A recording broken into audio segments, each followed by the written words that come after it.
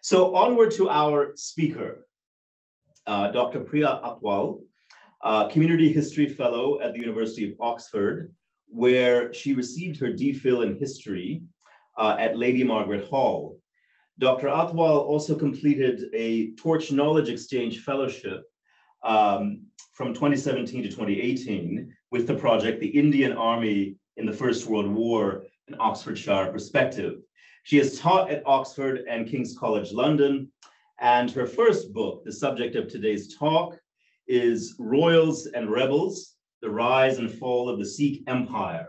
Published by Oxford and Hurst, this book has been described as a, quote, dazzling history of the powerful women and men who forged a dynasty to rival the Mughals and the British. And I attest to the fact that indeed it is quite dazzling. We will begin with Dr. Atwal and then turn to the Q&A at approximately 3 p.m. Pacific time. And we will endeavor to close the session at 3:15 Pacific time. With that, I will now turn it over to Dr. Atwal. Thank you very much, Neilesh, for that very kind introduction. It's really, lovely to be joining this seminar series today. It's a bit later in the evening over here in the UK, but honestly, still great to be a part of this. And I'm also very much looking forward to the rest of the events that you've got lined up. Obviously, as you mentioned, I will be talking today a little bit about my book, but essentially giving an overview of the rise and fall of the Sikh Empire, which is at the heart of that book's research. So it's a quite an involved history. There's a lot that goes on within the sort of 50-year lifespan of this very powerful kingdom. So this is going to necessarily be quite a basic introduction, but we've got time for questions. So I'm very happy to engage with everyone in the Q&A section. And then I'll also provide my contact details at the end of the session in the final slide, so that you're welcome to reach out via Twitter or via email, and I'll get back to everyone in the coming days. So without further ado, I'll kick off.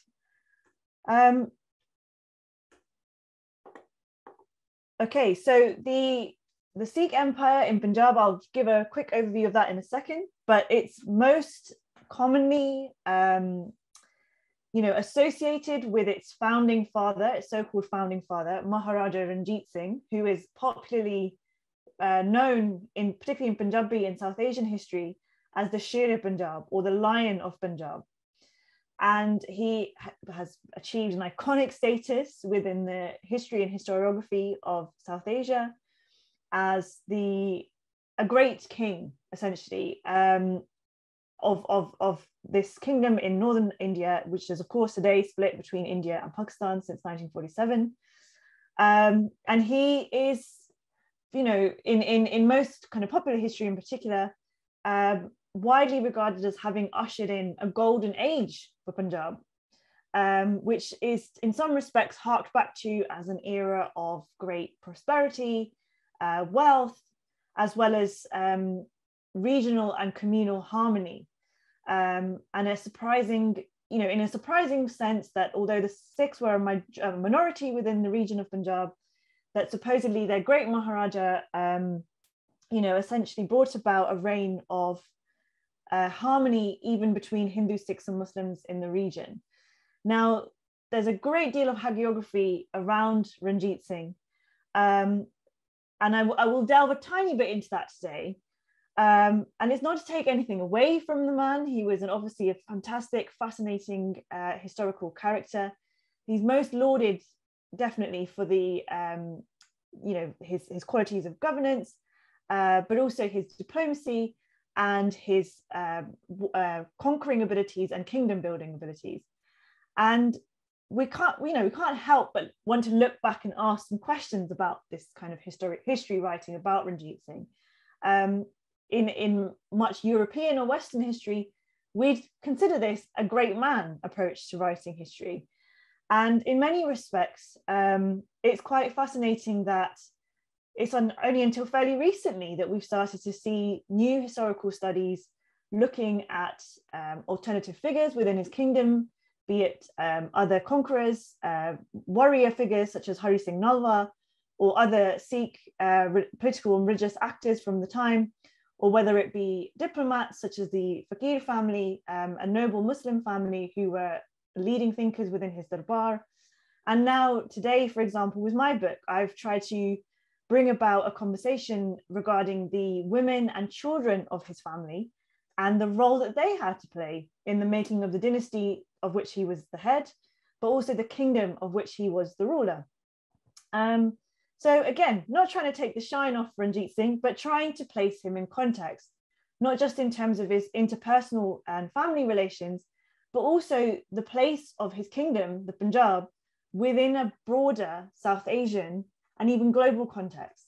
So again, this is just going to be a kind of a sweeping introduction into the Punjab of Ranjit Singh and of his dynasty today, just to kind of give you some groundwork and to throw some questions out into the air about some new ways in which we could situate the Punjab of this period. And then I'm more than happy, like I said, to take some questions and, you know, have a conversation with you about this again in the future. So here we go, Ranjit Singh, let's take a little closer look. Just to quickly, you know, highlight some of the popular culture storytelling around him that we are, you know, increasingly proliferating even today.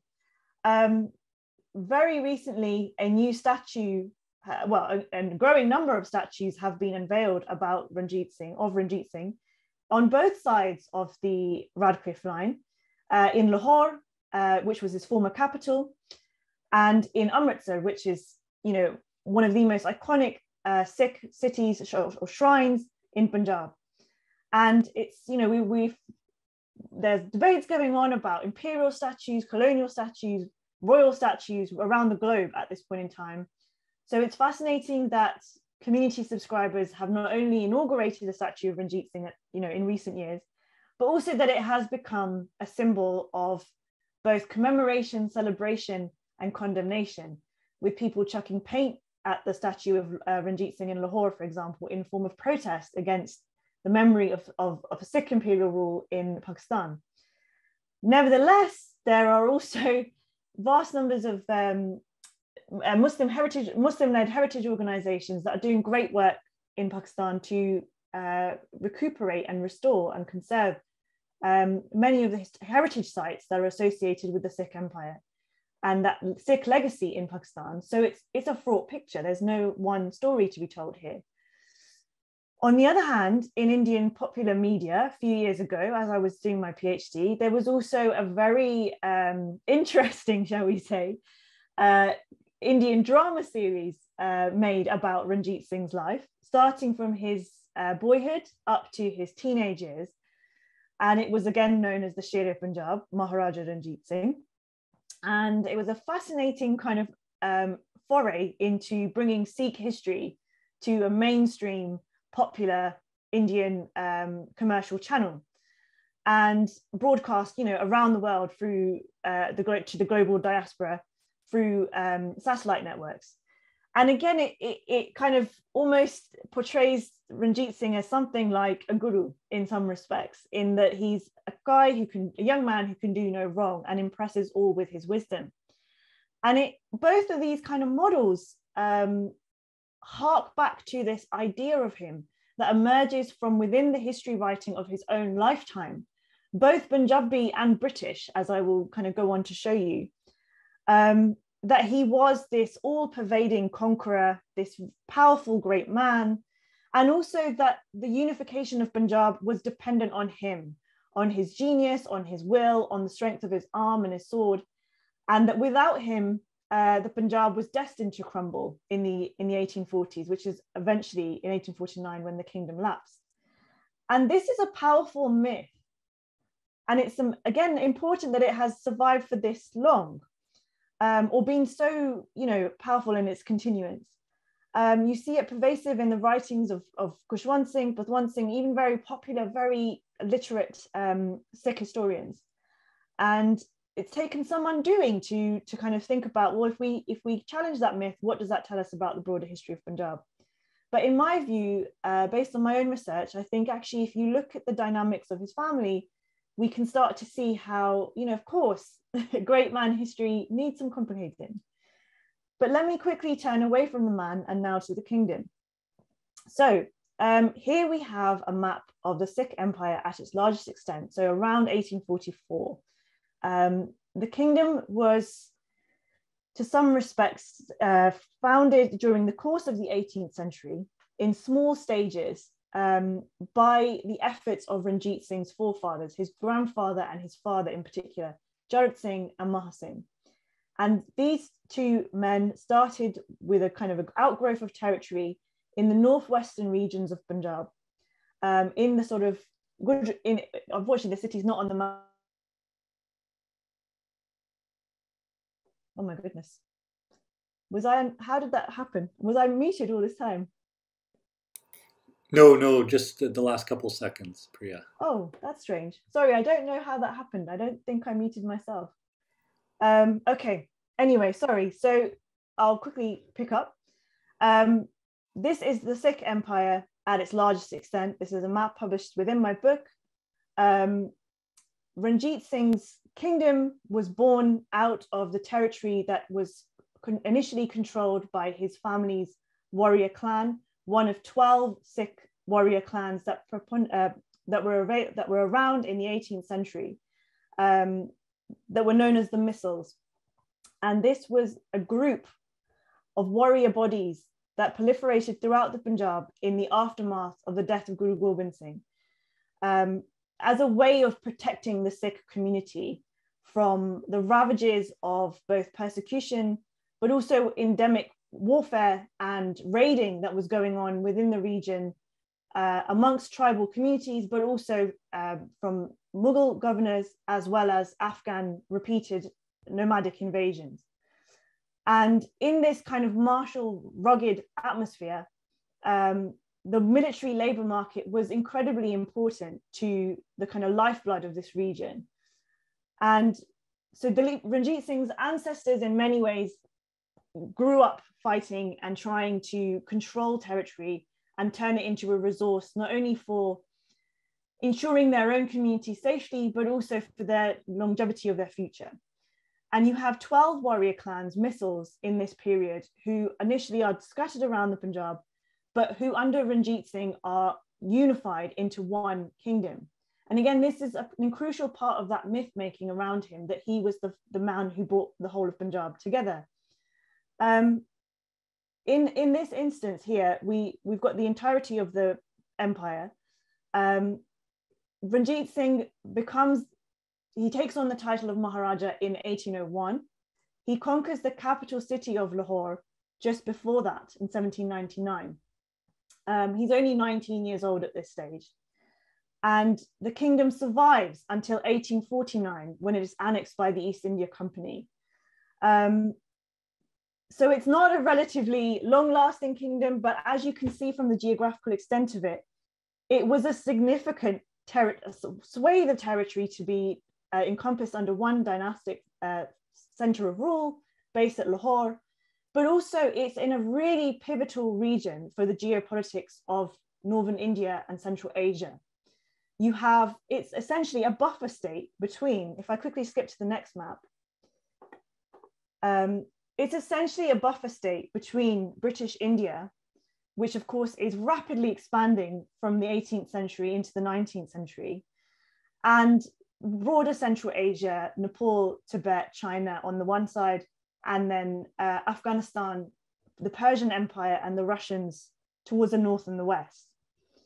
And so in this map that you can see from a kind of a British colonial textbook in many respects, the areas in pink or red are the British controlled direct territories.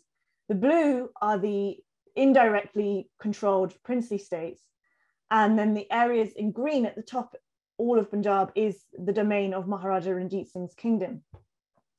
Now, something that we have to recognize is that Ranjit Singh's kingdom, his power, is born initially out of his struggle with the other 12 Sikh warrior clans, the Missals, and how he endeavors to conquer, subdue, pacify, and amalgamate their territories, their elites, into his new kingdom.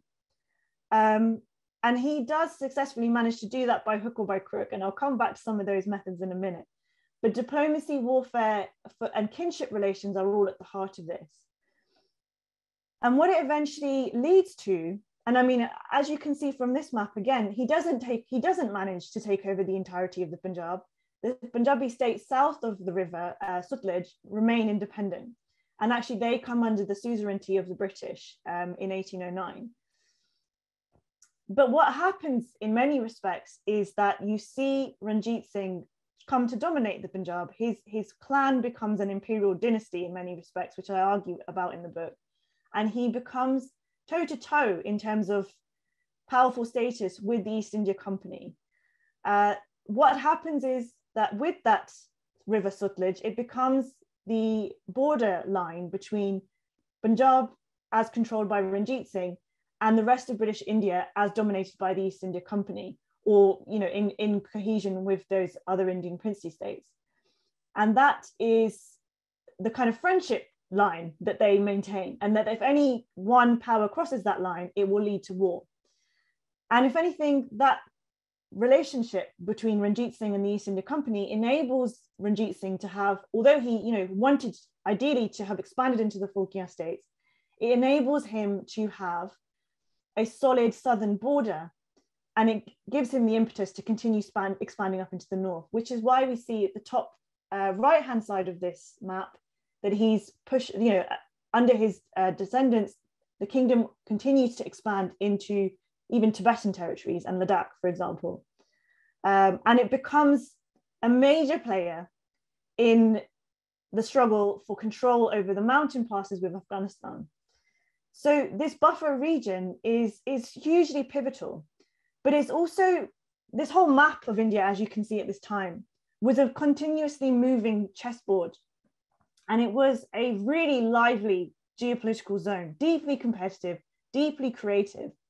And so we have to see, I think, Ranjit Singh as one man amongst many, and not just a man, there's women and young children involved in this picture too, who are reinventing the map of India and reconfiguring the political chessboard in an era where the broader Mughal imperium and even the broader Maratha imperium was in flux.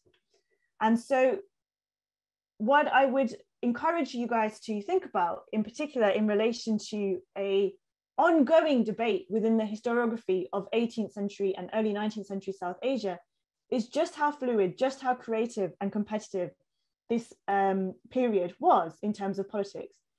And particularly to challenge this long-held notion of the decline of the Mughal Empire leading directly to the rise, or inevitably to the rise of the British. That is a real misnomer that more and more historians are increasingly doing away with.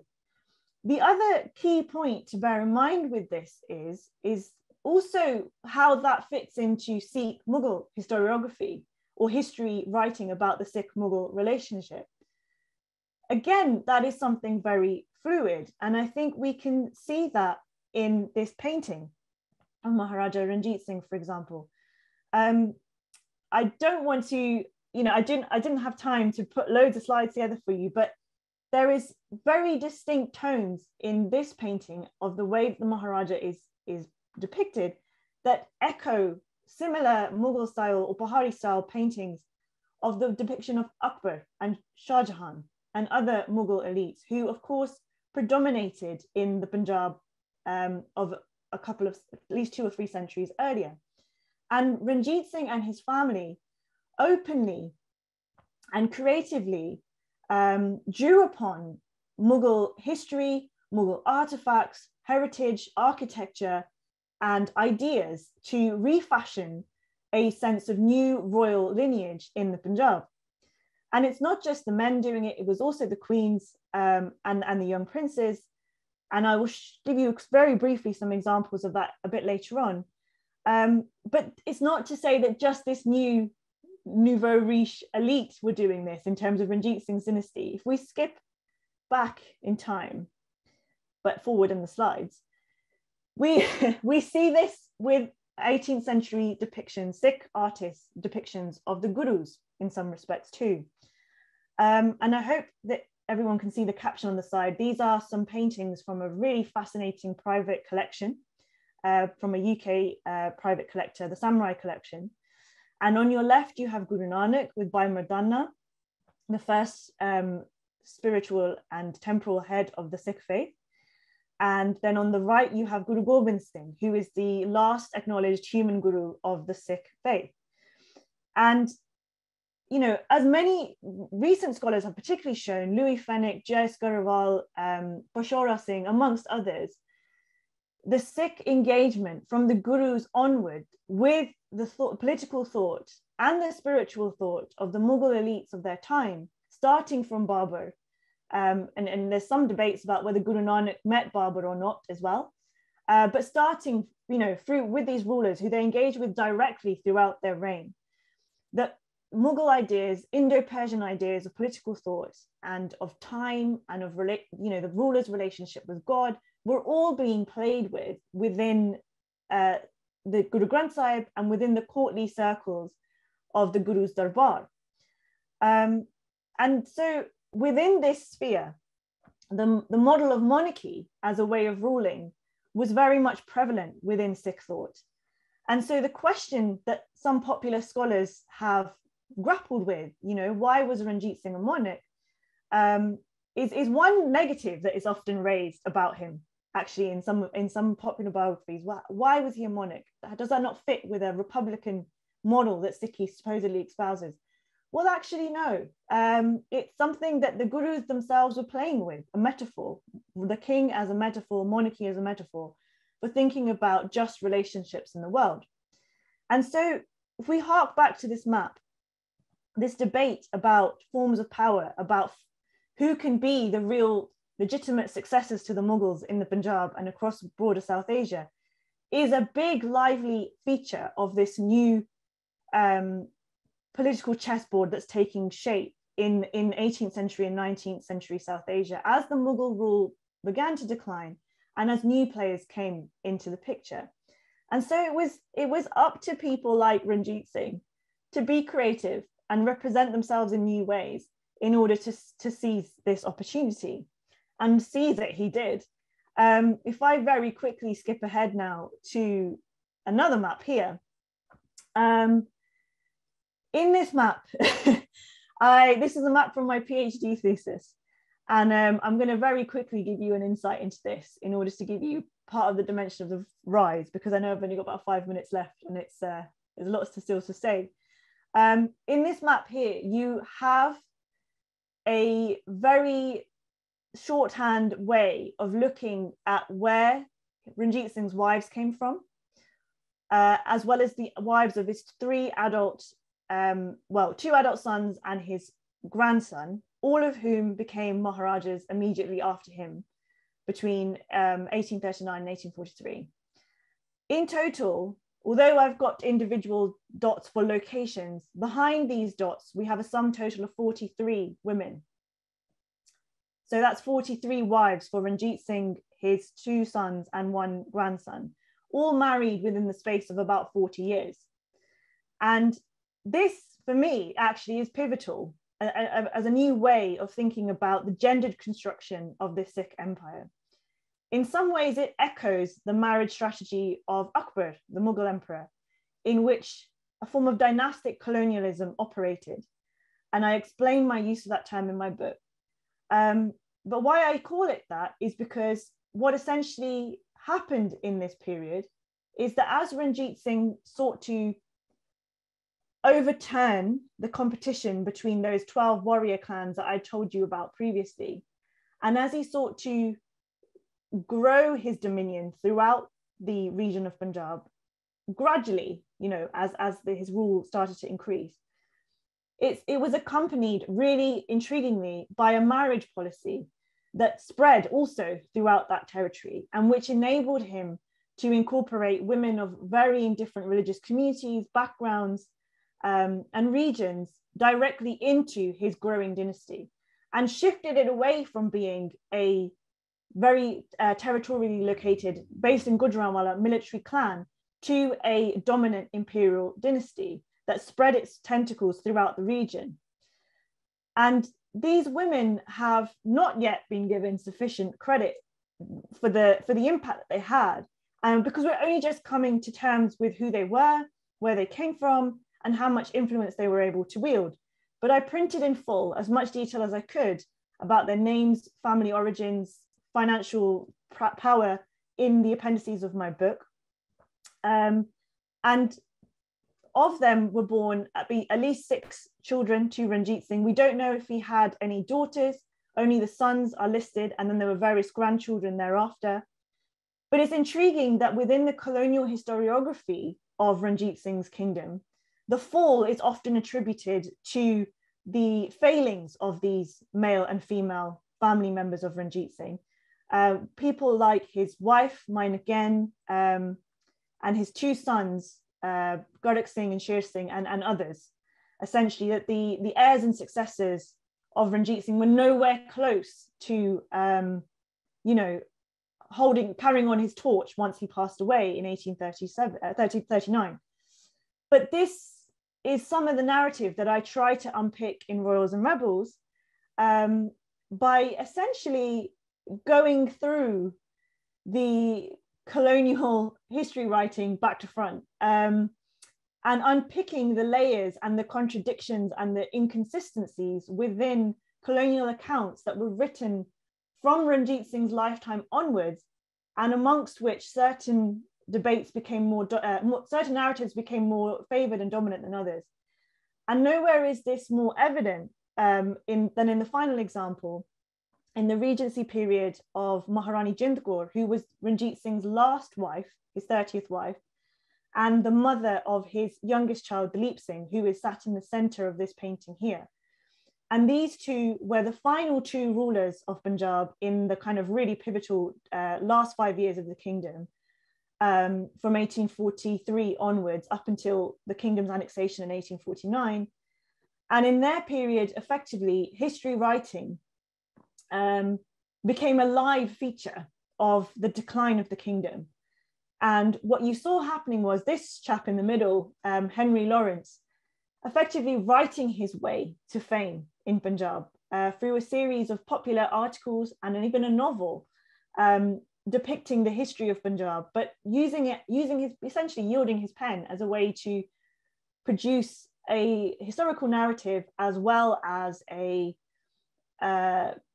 propaganda stream for a particular political policy towards the Punjab, leveraging its status as this buffer state to build up his own career as an authority on the region, and to leverage that authority to seek a political standing to work as a resident in the Punjab. And how this came about was in 1845, you have the first Anglo-Sikh War, and that Rubicon, the Sutlej River, was crossed by Sikh forces. There are all sorts of controversies about how this war came about, but it led to conflict between the British East India Company and the Punjab, resulting in the annexation of half of the state, at least a third of the state of Jammu and Kashmir being separated off and made an independent princely kingdom, and Henry Lawrence being imposed with a garrison force to control the government of Maharani Jind Kaur, the last queen. And there you see this real gendered struggle take place between a kind of British colonial vision of what an Indian princely kingdom should run like, and a much more authentic but still shaky indigenous tradition of the involvement of women and children as political figures, as ambassadors, as proxy rulers, and as important dynasts in a very significant region. And I won't go into that too much now. I think it might be better if I leave it for questions. But essentially, what I wanted to say is that with this sort of story that I've unraveled today is not only in challenging the kind of myth making around Ranjit Singh, for whom actually, Henry Lawrence considered Ranjit Singh a hero and actively promoted him as a model patriarchal ruler, as a kind of a weapon to attack Maharani Jind Kaur in order to hold her up to a standard of rulership that she really was never actually expected to follow, but which enabled the East India Company to impose a model of government on the Punjab that suited its own purposes and suited its own comfort system in a way as well. But that this history, these layers of history writing, if we start to unpick them, and especially if we employ a broader lens on the sort of South Asian dynamics to this, and not just a purely Punjab focused one, firstly, it enables us to look at the wider chessboard of South Asia at this time and how the Punjab played an important role within that, but also how the Punjab was influenced by these broader movements. But secondly, if we bring a gendered lens to it, we also begin to unpack the rather singularly focused, overly focused great man dynamics within this history, and to unpick some of the more cultural and intellectual layers to this history as well. So I'm going to pause there. I'm going to allow for some questions. There's so much to talk about. There's, as I said, 43 wives, so many sons. If anyone's got any questions about specific events, specific characters, I'm more than happy to drill into it. Thank you so much, Priya, for that wonderful discussion and framing of this topic, which, as you mentioned, allows for so much to talk about. I would say just a few words of reflection before opening it up. One insight that you left us with that I think is extremely important is the interconnected nature of both the rise and sustenance, expansion, and then fall of the Sikh Empire within a broader world of kingship and politics, projection of power, relationships with other state forms that the Sikh Empire cannot be separated from. And that, I think that's one major element of this work, as well as the pivotal role of queens as well as princes, as you introduced, and I think there are so many avenues for further discussion on those lines. I would like to now open it up for questions from anyone in the audience. Whoever has a question, please make your hand known through the hand raise function, and you will then enter the screen. As we're waiting for questions, if there aren't any, one thing I'd like to ask about as a way of continuing what you had begun is to return to a point that you made in the beginning about a tension, if we want to call it a tension, between the various ideals that emerge from within communities around Guru Nanak, as well as the Sikh community, egalitarian ideals and values that sit at some level in tension with what the Sikh Empire actually did and how it was run. And that tension, which you pointed to, is an interesting side of historical debate, an interesting side of politics. And I'm wondering if you could speak about how that is understood in the present, this tension, and then we'll move from there. Well, I think there's so many different ways in which people today, and it depends on where you are in the world, especially within the Punjabi diaspora, how we might look at the memory of the Sikh Empire. And and even calling it the Sikh Empire in some respects is a, I don't want to say contradiction in terms, but it's complicated. I mean, it's a term a term of reference that emerged in the 20th century. It was not how the kingdom was referred to in Ranjit Singh's time or in his successor's time. So, it's got its own history, the way we're talking about this. And I think it's because in the 20th century, Sikh thinkers in just immediate, roughly kind of India as it's becoming independent, were beginning to acknowledge that and feel uncomfortable about the fact that the state had been operated as a monarchy. They had concerns, and I'm talking particularly about Kapoor Singh and his work, the Parasara Prasna, and Kushwant Singh and Putwant Singh and various other scholars to leverage that much later for some of their more popular historical arguments. But there have been debates ongoing, within Sikh and Punjabi academic scholarship for several decades before and after that do acknowledge the role of monarchy, that do acknowledge the role of conquest in the making of this Punjabi kingdom. Not just because it was rooted as an idiom of politics and political thought all the way through from the gurus and thereafter, but also because, you know, this was going on throughout the subcontinent. So there's two strands to this, really, in terms of the playing out of the politics then and how we're thinking about it as historians today. Is what does it mean to use monarchy as a metaphor or a form of collation of ideas for thinking about power and power relations and sovereignty? But what does it also mean to then enact that power, right?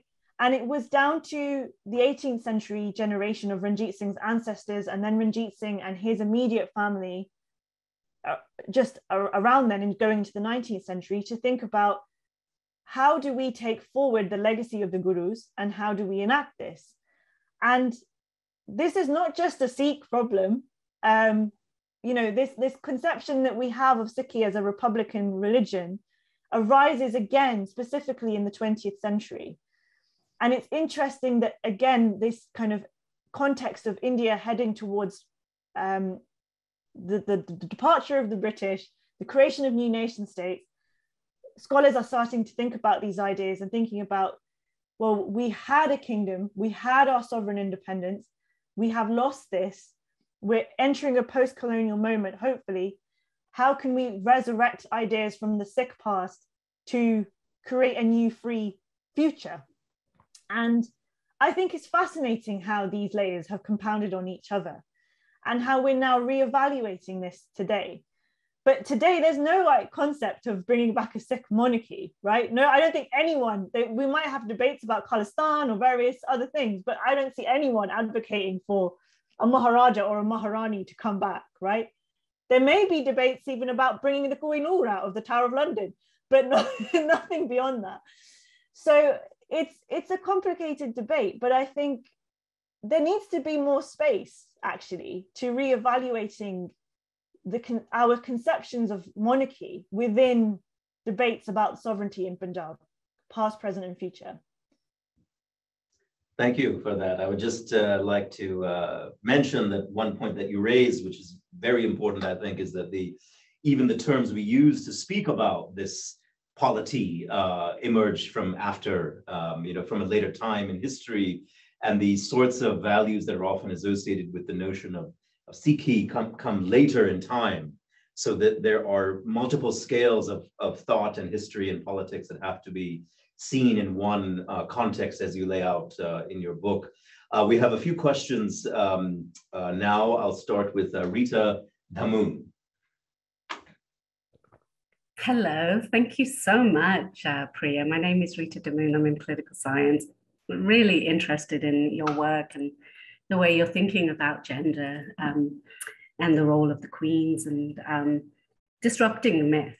I think that's a really important political project. So one of my questions to you, I'm not a South Asia scholar, I'm not an India scholar, but I'm really interested in Sikhi. And one of my questions to you is that I'm trying to make sense of how after the Guruship period, we saw kind of this almost like secularization or Brahminization that happened during Ranjit's empire. And part of that from my reading is that because of the way he kind of reintroduced Hindu cultural practices. So I'm really interested in your research, what you learned about caste and some of the variations and how that shapes our understanding of the Sikh Empire. Thank you. Thank you. I mean, it's a complicated question with this, essentially. This notion that there was a normative idea of Sikhi pre-Ranjit Singh and that he then corrupts this in some way, or that he changes it. Corruption is quite a loaded term, but he changes it in for some reason or purpose. Again, it's an idea that you find in Kapoor Singh's work and in the work of other scholars of the time, Ghan Singh Nabbar and others, and that becomes a concern going into the second half of the 19th century, particularly when you have Christian missionary activity much more actively in the region, and the more greater hardening of religious identities between Hindu, Sikh, and Muslim in response to these changes. I think the one thing that has struck me from a longer term reading of Sikh history, and I'm still figuring this out, I can't say that I have specific answers for everybody at this stage, is that the Sikh community has been just as internally divided along lines of sects and not just sex with an X, but with a CT, as well as ideology and of rituals as any other community.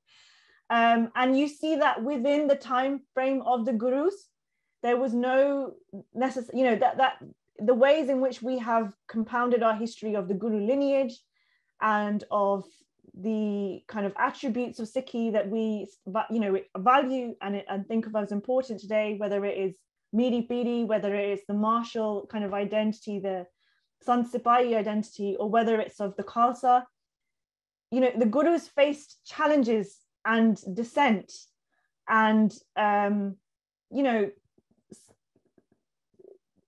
of cleavages within the Panth in their own day, and we're continually having to reconcile with that or deal with it.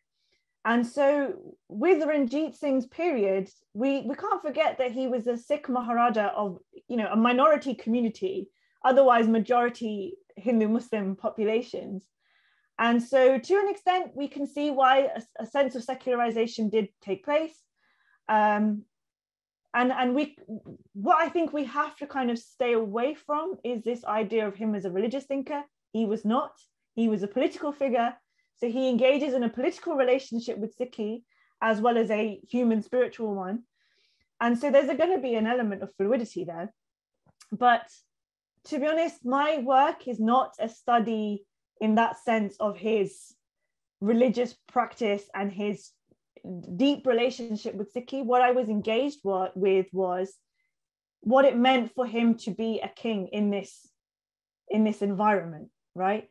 And I think this is, again, a broader conversation that we need to think about more deeply and more broadly, because it just feels that there is these sort of stories that we tell about this period, sweeping kind of narratives about a sense of a contained Sikh identity that needs to be unpacked. And I only covered this within one chapter of my book, and it's amazing how much has been read into that chapter, but actually it's just an overview chapter and there's so much more to be delved into. But I think it's such a rich area of questioning that we need to reevaluate, essentially, because it stems from the immediate aftermath of that loss of that kingdom, that you see these hardening of religious identities, and that notion of these hardened religious identities continues to shape our worldview. So if we find a way to put that to one side and think about this again, I think it would be really enlightening for all of us. And within that, a question of caste. I didn't touch that, but it's integral to it, to be quite honest. It absolutely is. Yeah, I don't think we can think about the empire without thinking about caste. So, but thank you. I totally agree with what you said about Sikhi. Thank you.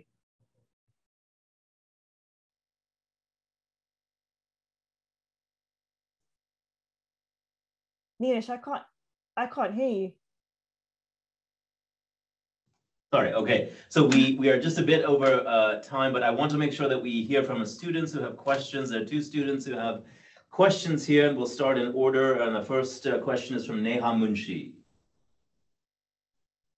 Hi, thank you, Dr. Bose. Sorry to turn my video off. I was having technical difficulties.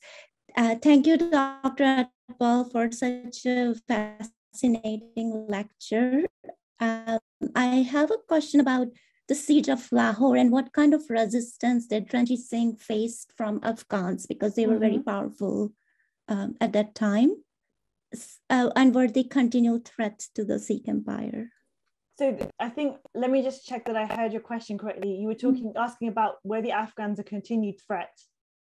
Yeah, and were they were they, and for in the siege of Lahore, were they the main people that Ranjit Singh fought against? Okay. In the siege of Lahore? Yeah. Okay, so I'll take that second question first, and I'll come back to the Afghan one. Okay. So the siege Okay, of Lahore in the 1790s, that where Ranjit Singh essentially takes over the capital city, it was a former both Mughal and Afghan, you know, in short succession. It was the capital of Punjab under both kind of overlord powers, but it had been essentially taken from Afghan control by another Sikh warrior clan, the Bungis. And so some of their sardars, chieftains, were living in the fort and were controlling the city. And it was a number of Muslim merchants, bankers, who had invited Ranjit Singh's group, the Sukrachakiyas, to take over the city. He was, you know, not so far away in Gujranwala in sort of northwestern Punjab, and they were admiring the situation with him and his conquest, and they essentially asked him to come and take over the city. So actually, it's a Sikh on Sikh battle, and that the vast majority of the battles that Ranjit Singh fights in the early era of his reign are Sikh on Sikh. So again, we have to remember that within this, you know, that the Sikh Empire is built out of internecine, you know, Sikh on Sikh warfare in the first instance. So who is he internally colonizing first? It's his own countrymen, his co-religionists. And we have to think about the ethics of that in terms of diplomacy and warfare and all the rest of it. And who is coaching him in the ethics of that in this siege? It's actually his mother-in-law, Sadaqor. So I had to skip over that slide because I just had too many things I was trying to say, and it's late in the evening and my brain is fried. But essentially, it's his mother-in-law. He was a 19-year-old guy, and he goes to battle. He manages to knock the Bungis out, but he has to negotiate a diplomatic settlement with them. And he's not inclined to do that. And it's interesting that the very hagiographical Persian sources of his day are hot on saying that he was the great conqueror. But even they acknowledge, the Sohan al-Suri's Umdat ut-Tawariq acknowledges that it was his mother-in-law, Sadaqor, of another rival clan, who provides troops, who supports him in this conquest, and who actually negotiates a peaceful settlement. So, and reminds him that, you know, peaceful diplomatic negotiations would be much more favorable. Otherwise, these other clans could rally the troops and knock him out. And that they are Sikh brethren at the end of the day, who he has to find a way to work with. So these layers are really interesting in terms of the operation of this politics. But, you know, later on, when he becomes even more powerful, he finds a way to knock Sadaqor out too. So that's where I employed this term of dynastic colonialism, because it's the building of that dynasty, the building of that marriage network that I showed you all in the map, was a part and parcel of the growth of this imperial power, and went along with a balancing of, in an ironic way, Sikh notions of egalitarianism. But it's a messy picture and it doesn't always go well for him. On the Afghan question, it remains fraught. The relationship remains fraught. Ranjit Singh builds a very powerful, deeply modernized army, leveraging that very fluid military labor market that exists in Punjab, and recruiting soldiers from all different religious and regional backgrounds. And again, that strikes a challenge to Khalsa norms of only employing Sikh soldiers, only employing your co-religionists and giving them honor and status. He completely modernizes that army, bringing in new artillery, bringing in former Napoleonic officers, even changing the uniforms that the soldiers wear and moving them away from older Sikh kind of guerrilla warfare type models. And that makes them a formidable military force, and is part of the reason why the East India Company regards Ranjit Singh as this frenemy figure, as I kind of mentioned in my abstract.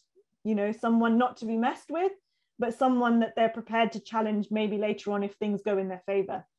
So they, between the two powers, the Punjabs and the British, they keep the Afghans at bay. Ranjit Singh's not inclined to align himself with the Afghans. And again, you know, this chessboard thing that I talked about all the way through, he's offered a number of alliances throughout his time. You know, he could have sided with the Afghans against the British. He could have sided with the Marathas against the British. He could have sided with the Gurkhas against the British. People flirt with him from different parts of that region all the way through.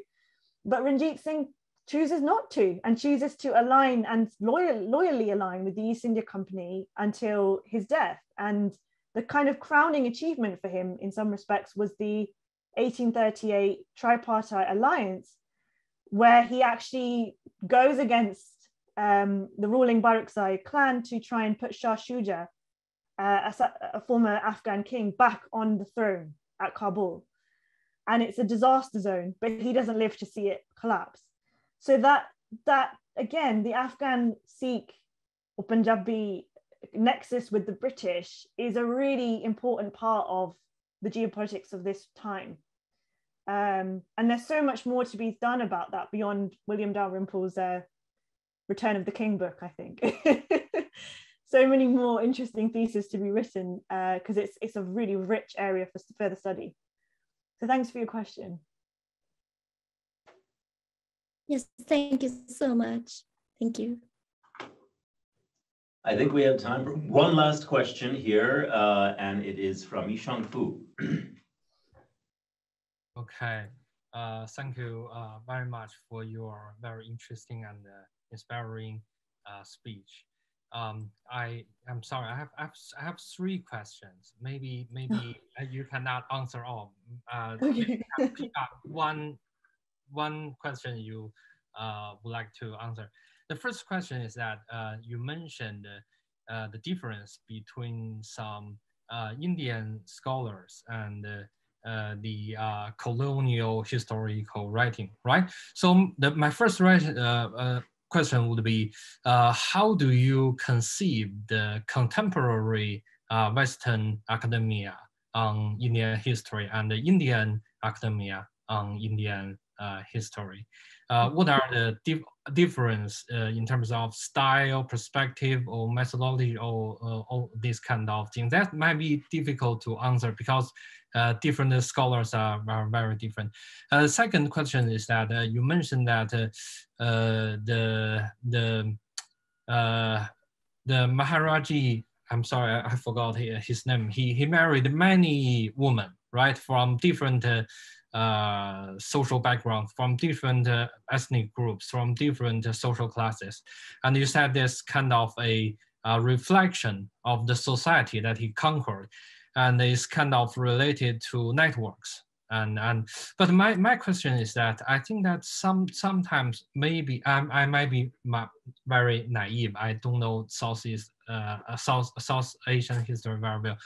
I think that as for some more influential figures' daughter, maybe those wives are very kind of a sign of political allies. But for some girls from lower class, for example, you mentioned some Muslim dancer girls, are these kind of things we can say is a political ally? Maybe we can say it's only for the Maharaji's personal pleasure, and maybe not so much network and this kind of political things in it.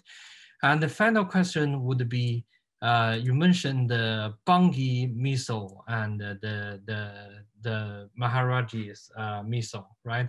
So I checked on internet that Bangi is both a name of a Sikh missile and also a name of a caste in India. So is this kind of two things related or something like that? Oh, thank you very much. Sorry for having too many questions. I won't be able to answer all of those. I'll take the ones that are most direct to the presentation, I suppose, if that's okay. So that was the colonial history writing and the queens. And I can help you with the others separately if you need help with those. So if I speak on the queens first quickly, that's probably the easiest one to answer straight off the bat. You know, you're absolutely right that these, you know, the matches were not equal in their impact or in their conception in some respects as well. The marriages, for example, to the Muslim dancing girls were love marriages, you know. Ranjit Singh married two famous Muslim courtesans from Amritsar and thereabouts, Mora, Bibi Mora, and Gul Begum, Bahar. And they were, you know, as far as we know, in both the literature of the time and thereafter, they were marriages of the heart. But it's not to say that they didn't become political in import thereafter. It's not to say that they weren't political when they happened. He crossed the line. He was felt to have crossed the line by the Sikh religious authorities of the day by marrying a Muslim dancing girl in the first place. And when he married Mora in the kind of the early stages of his reign, and he was punished by the Sikh religious authorities of the Akalta, the kind of the sort of the spiritual leaders of the Golden Temple, that what's known as the Golden Temple today. What Ranjit Singh made the Golden Temple by donating gold for the decoration of the shrine at Amritsar.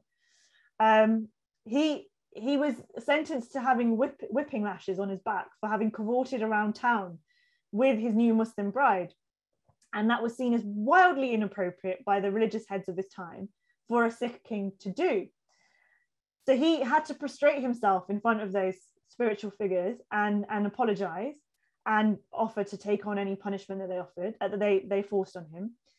But it's interesting that another sort of 10, 20 years later, he goes and does the same thing and no one punishes him at this time. So in some respects, there's a barometer of his political power and authority in between those two marriages. But beyond that, we have to look at the role that those women themselves played in their lives and in the politics of that time. And although they didn't have much to say about the marriage situation, what both queens end up becoming are some of the wealthiest women within the Lahore state and huge patrons of art, of culture, of education in their own right from this newfound wealth. But also they were landladies, territorial figures now themselves. And the sad thing is we've got very few remaining historical documents, records that tell us about the lives and the actions of these women. But what little I was able to find, and that was still is emerging, is that it's clear that, for example, Gul Begum was in charge of troops and she could send them to go and manage her estates, and she had full control over what she wanted to do. So essentially she becomes part of the landed nobility of the Punjab at this time. And Mora, for example, is patronizing scholars who were traveling from the Middle East and Central Asia through to India and the South and broader South Asia, via, of course, the pivotal region of the Punjab and Lahore, much as had happened during the Mughal reign, right? And it keeps that continuity of culture and knowledge and influence, therefore, moving through the hub of Ranjit Singh's Lahore. And so, okay, they might not have been active political figures, but in terms of soft power, in terms of cultural power, they're really important. And that's replicated over time and time again by those other wives in various different ways. And I mean, I was only able to start to scratch the surface by finding their names and by finding snippets of what they were able to do. And what I don't want to do is romanticize the women as in the same way that Ranjit Singh has been romanticized. That's not my goal. But what I want to show with that these women existed, that they had roles to play, is that there was a kind of a spread of power and a spread of influence throughout this dynastic network, and it wasn't just amongst the figures at the top, but also how their kinship networks were like a web, essentially, that spread throughout the kingdom. So the wives, brothers, fathers, mothers, cousins were embedded in local villages, throughout the kingdom. And they were also a way of linking back up to the capital city, to the power of Ranjit Singh and his court and all the rest of it. And that, I think, is a really interesting structure of power within this kingdom. And it was something that was, of course, going on throughout South Asia in different kingdoms in different ways throughout this period.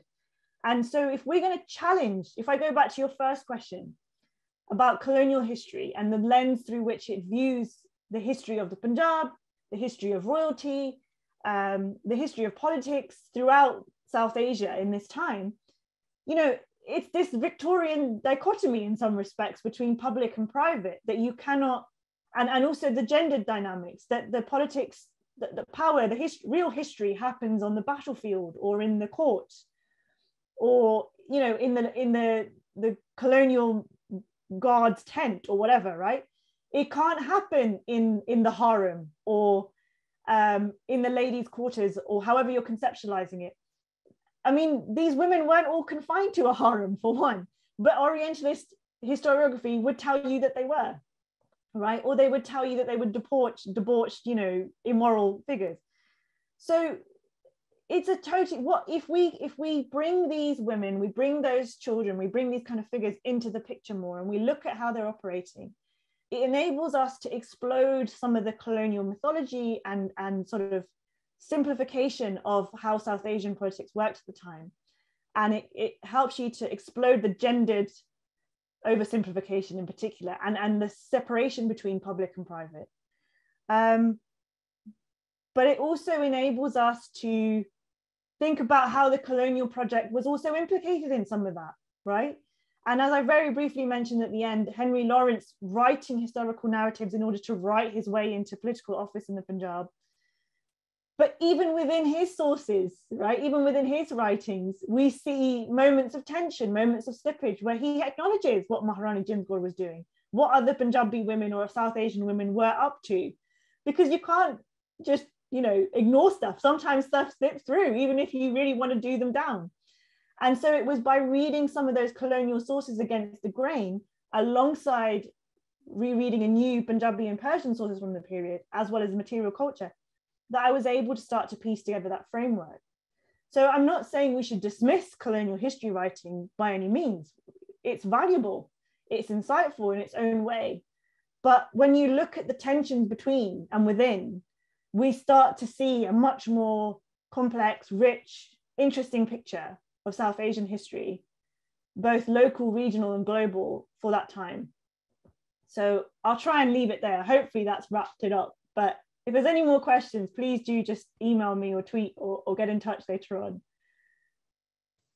Thank you so much for that lovely response. And at this point, I will have to close the public part of the program. Thank you for everything that you have offered us here, including this wonderful book. For those who are joining us from the broader public, I would just like to mention that we are meeting again next week at 4:30 p.m. Within this series, and our speaker is Professor Bali Sahota, and the title of his talk is Philology of Another Future, Revisiting Ernst Trump and German Orientalism. Follows in many ways from some of the discussions we've begun about the meaning of Sikhism and the meaning of Sikhi, which comes together in some senses, I think, in the 19th and 20th centuries. For those who are in the class and for the speaker, I'll ask you to please just stay logged in for a few minutes. And thank you for the wonderful talk. And goodbye to everyone who came in from the public, and we'll hopefully see you next week.